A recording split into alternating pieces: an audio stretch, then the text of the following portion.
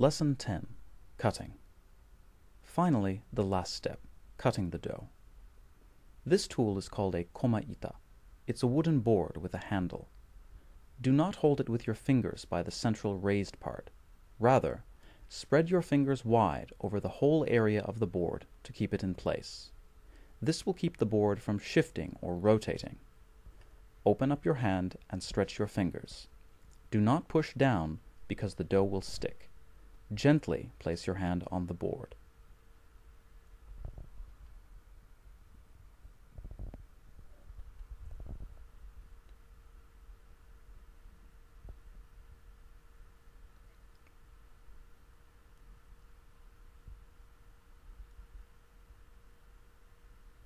Now hold the cleaver tightly.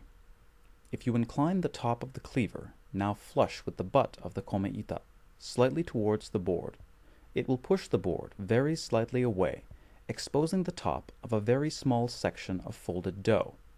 You can cut the dough as you lean the board. If the cleaver is inclined too much, however, the noodles will be as thick as udon.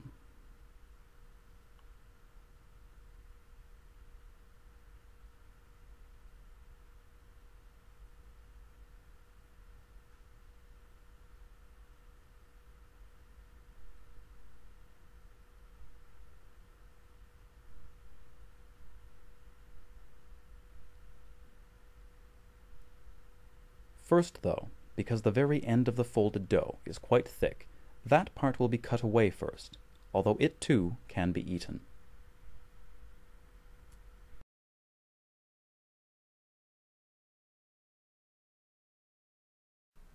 The cutting is best done by holding the cleaver's blade parallel to the table and pushing the cleaver away from yourself to cut the top of the dough.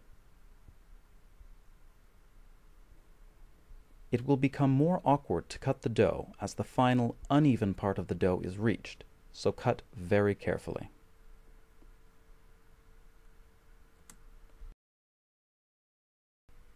The noodles are now ready to be cooked. You can choose to eat them as hot or cold noodles. With basket-style cold noodles, the taste can be better appreciated, though hot noodles might be better on a cold winter's day. This is the end of the lesson. Thank you.